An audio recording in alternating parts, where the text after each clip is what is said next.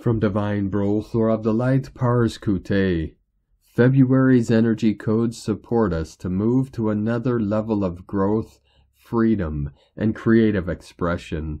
Incredible creatrix energy is streaming in to awaken humanity and ignite our soul's purpose. We have never felt this kind of divine creation energy before. We will be awakening the limitless creative forces within our DNA. This is a monumental time of personal evolution that will transform us to our very core. This month we are in a DNA upgrade that gives us the leverage to break free from karmic patterning and emotional trauma that was lingering in our conscious and subconscious minds and body, and therefore find more solid footing going forward on our earthly journey. As we release conformity through this process and let go of past pain, we are stronger in who we are and can be more passionately connected to our life purpose. The weight of the past is lifting, our body is healing, and our vibration is changing.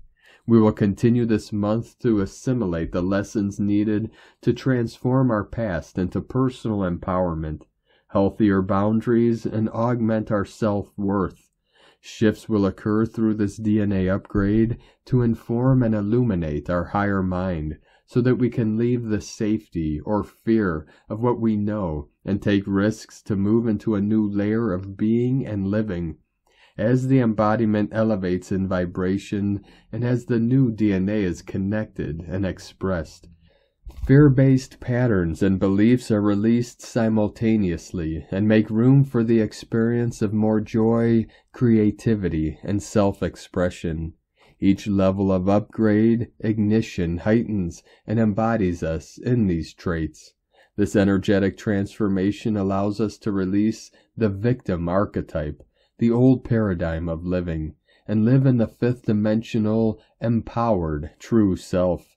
2024 is the year that we are able to fully shed the victim and grab hold of our own destiny if we so choose.